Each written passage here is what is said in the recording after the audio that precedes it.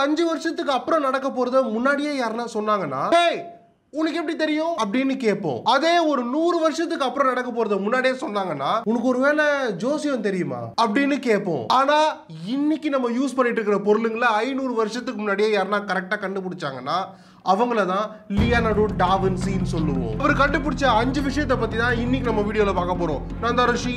Welcome to RishiPedia.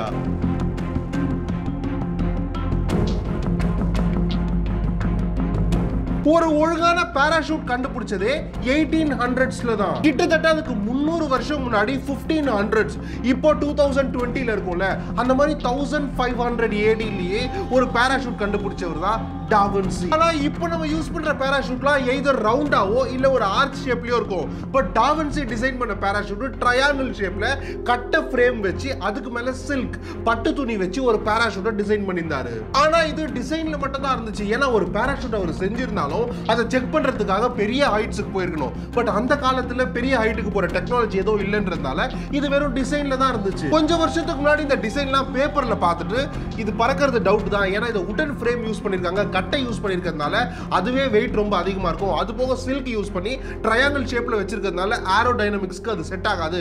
So இது பறக்கிறது doubt தான் இத பார்த்த ரிசர்ச்சர்ஸ் சொன்னாங்க. இது நடந்த கொஞ்ச நாள்லயே ஏட்ரியன் நிக்கலஸ்னு ஒருத்தர் டாவின்சியோட பாராஷூட் டிசைனை அப்படியே டிசைன் பண்ணாரு. எந்த டிசைனை பார்த்து பறக்காதுன்னு சொன்னாங்களோ அதையே அவர் ட்ரையும் பண்ணாரு. அவரோட உயிரை ரிஸ்க் பண்ணி அதை ட்ரை பண்ணி சக்சஸ்ஃபுல்லா லேண்டிங் பண்ணிட்ட அப்புறம் ஏட்ரியன் கிட்ட போய் கேட்டப்போ நான் எத்தனையோ பாராஷூட்ல பறந்திருக்கேன், ஆனா இதுதான் ரொம்ப ஸ்டெடியாவும் ஸ்மூத்தாவும் இருந்துச்சு அப்படின்னு சொன்னாரு. டாவின்சியோட தாட்ஸ் வானத்துக்கு மேல மட்டும் இல்லாம தண்ணிக்கு அடியிலயும் இருந்திருக்கு. எல்லாரும் தண்ணில இருந்து மீன் வருமா இல்ல மான் வருமானே தெரியாத காலத்துல மனுஷங்க தண்ணிக்கு அடியில ரொம்ப நேரம் இருக்கிறதுக்கு என்ன பண்ணலாம்னு யோசிச்சு டைவிங் சூட் கண்டுபிடிச்சாரு. தலையில இருந்து கால் வரைக்கும் பியூர் லெதர்லயே ஒரு ஜாக்கெட் செஞ்சு அதுல ஹெல்மெட் கிளாஸஸ் வச்சு மூச்சு விடுறதுக்காக லெதர்லயும் குச்சிலையும் ஸ்டீல் ரிங்ஸ் யூஸ் பண்ணி ஒரு பைப் வச்சிருந்தாரு. ஸ்டீல் ரிங்ஸ் எதுக்குன்னா யாராவது கிணத்துல குளிச்சிருக்கீங்கன்னா கிணறு ரொம்ப ஆழமா இருக்கும்போது நம்ம ரொம்ப டீப்பா போனோம்னா 2 காலும் வலிக்கிற மாதிரி ஃபீல் ஆகும், தலையை யாரோ பிடிச்சி அமுக்குற மாதிரி ஃபீல் ஆகும். அதுதான் பிரஷர். தண்ணி கடியில போக போக பிரஷர் இன்க்ரீஸ் ஆகுன்றதுனால அந்த பிரஷர்ல இந்த குச்சி உடைஞ்சிடக்கூடாதுன்னு தான் ஸ்டீல் ரிங். சரி ஓகே, ஜாக்கெட் இருக்கு, டியூப் இருக்கு, பட் மூச்சு விடுறதுக்கு காத்து எங்கிருந்து வரும்னு கேட்டா கோயிலெல்லாம் மணி அடிப்போம்ல, அந்த பெல் ஷேப்ல ஒரு பெல் தண்ணிக்கு மேல மிதந்துட்டே இருக்கும். நம்ம ஜாக்கெட்ல இருக்கிற டியூபோட இன்னொரு எண்டு அந்த பெல்ல தான் இருக்கும். அது தண்ணிக்கு மேல இருக்கிறதுனால சர்ஃபேஸ்ல இருக்கிற காத்தையே யூஸ் பண்ணி நம்ம மூச்சு விட்டுக்கலாம். கண்டுபிடிச்சி 500 வருஷம் கழிச்சு இன்னைக்கு நம்ம யூஸ் பண்ற டைவிங் சூட்ல ஒரு ஆக்சிஜன் மாஸ்க்கும் பின்னாடி ஒரு ஆக்சிஜன் டேங்க்கும் யூஸ் பண்ணிக்கிறோம். மத்தபடி டிசைன்லாம் இதே புரோட்டோடைப் தான். அப்படியே இருந்தாலும் ரீசெண்டா ஜாக்கி கோசன்ஸ் இதே டிசைன் அந்த பெல்லோட சேர்த்து இதே டிசைனை யூஸ் பண்ணி தண்ணிக்குள்ள குதிச்சு உள்ள ரொம்ப நேரம் இருந்து இப்பயும் இந்த டிசைன் பெர்ஃபெக்ட்டா வேலை செய்யுதுன்னு சொல்லியிருக்காங்க. இப்போ நாட்டை பார்த்துக்கணும், எல்லாருக்கும் சாப்பாடு போடணும், நிறைய பேருக்கு வேலை வாங்கி தரணும், நிறைய வேலைகளா இருந்தாலும் அப்போ ராஜாங்களுக்கு இருந்த ஒரே வேலை சண்டை போடணும், போர் செய்யணும், நாட்டை பெருசாக்கணும். லியோனார்டோ டாவின்சி வாழ்ந்த காலகட்டத்தில் தான் கத்தியில இருந்து துப்பாக்கிக்கு அப்கிரேட் ஆனாங்க. சோ அந்த போரை ஜெயிக்கணும்னா துப்பாக்கிக்கும் மேல ஒண்ணு தேவைப்பட்டுச்சு. அப்பதான் டாவின்சி மெஷின் கன்னை கண்டுபிடிச்சாரு. 33 பேரல்ட் ஆர்கன் 33 கன்னையும் ஒரே இடத்துல வச்சு அதை 3ஆ பிரிச்சு ஃபர்ஸ்ட் ரோல இருக்கிற 12 கன்னு சுடும். அது சுட்டுறதுனால கன்லாம் சூடா இருக்கும்ன்றதுனால செகண்ட் ரோக்கு வந்து அது கூல் டவுன் ஆகும். அது கூல் டவுன் ஆகிற அந்த டைம்ல தேர்ட் ரோல இருக்கிற கன்னுக்கு புல்லட்டை லோட் பண்ணலாம். திருப்பி தேர்ட் ரோ ஃபர்ஸ்ட் ரோக்கு வந்து சுடும். இதே மாதிரி ஒரு செகண்டுக்கு 12 புல்லட் சுட்டுக்கிட்டே இருக்கும். எக்ஸாம்பிள் சொல்றேன், இந்த டிசைனை வச்சு ஒரு 500 மெஷின் கன்னை செஞ்சு நிப்பாட்டி இருந்தா ஒரே செகண்ட்ல 6000 புல்லட் சுட்டிருக்கும்.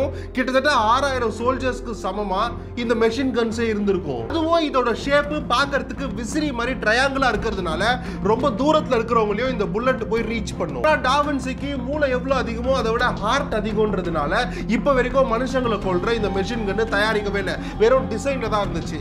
ஆனாலும் இன்னைக்கு நம்ம யூஸ் பண்ணிட்டு இருக்கிற மெஷின் கன்னோட பேசிக் புரோட்டோடைப் இதுதான். ஒரு மனுஷனால தான் இன்னொரு மனுஷன் இந்த உலகத்துக்குள்ள வராங்க.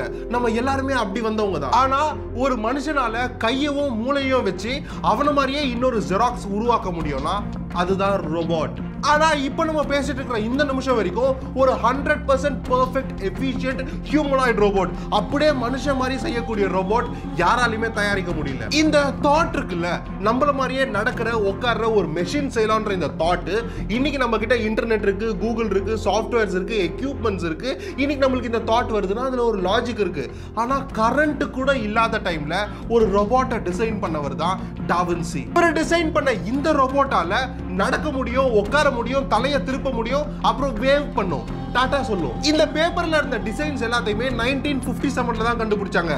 ஆனா மார்க் ரோஷிம்னு ஒருத்தர் 5 வருஷம் இந்த ப்ராஜெக்ட்ல ஒர்க் பண்ணி பேப்பர்ல இருந்த டிசைனை எல்லாரையும் நேர்ல பார்க்க வச்சாரு. நான் சொன்னல நடக்கும், உட்காரும், கையாட்டோன்னு அந்த ரோபோட்டை வெறும் நட்டு, போல்ட், ஸ்ப்ரிங், ஸ்க்ரூன்னு பேசிக் டெக்னாலஜி வச்சே டிசைன் பண்ணியிருந்தாரு. பொதுவா ஹெலிகாப்டர் எப்படி பறக்கும்னா, ஹெலிகாப்டருக்கு மேல இருக்கிற ஃபேன் சுத்தும் போது ஏர் கம்ப்ரஸ் ஆகி கீழே இருக்கிற ஹெலிகாப்டர் ஸ்லோவா மேல போகும். இதை கண்டுபிடிச்சது 1940ல.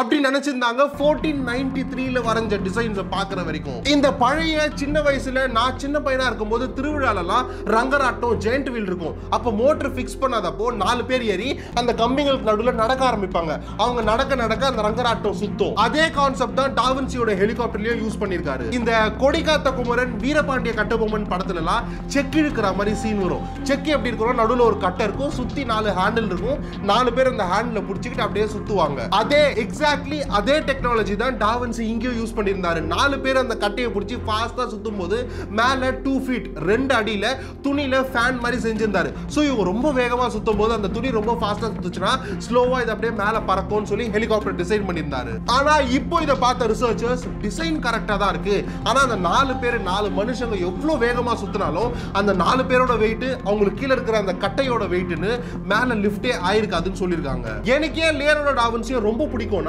500 வருஷத்துக்கு முன்னாடி எல்லாரும் இன்னைக்கு என்ன சாப்பிடலாம், நாளைக்கு என்ன பண்ணலாம்னு யோசிச்சுட்டு இருந்தப்போ வானத்தை பார்த்து நம்ம ஏன் பறக்க கூடாது, தண்ணியை பார்த்து நம்ம ஏன் தண்ணிக்குள்ள போக முடியாது அப்படி யோசிச்சாரு. எல்லாரும் பிரசன்ட்ல வாழ்ந்துட்டு இருந்தப்போ லியோனார்டோ மட்டும் ஃபியூச்சர்ல வாழ்ந்துட்டு இருந்தாரு. லியோனார்டோ டாவின்சி பத்தி நிறைய படிச்சது இல்ல, ஒரு விஷயம் தெரிஞ்சுக்கிட்டேன். அதை வேற எந்த வீடியோலயும் எந்த ஆர்டிக்கல்லையுமே சொல்ல. அவரு மட்டும் இப்போ இந்த டைம்ல இங்க இருந்திருந்தாருன்னா கண்டிப்பா ரிஷ் கேங்ல இருந்திருப்பாரு. கீழே இருக்கிற சப்ஸ்கிரைப் பட்டனை பிரஸ் பண்ணி மறக்காம யூடியூப் ஸ்ட்ராங்கஸ்ட் ஃபேமிலி ரிஷ் கேங்ல ஜாயின் பண்றேன். அடுத்த வீடியோல நான் உங்களுக்கு பார்க்குற வரைக்கும்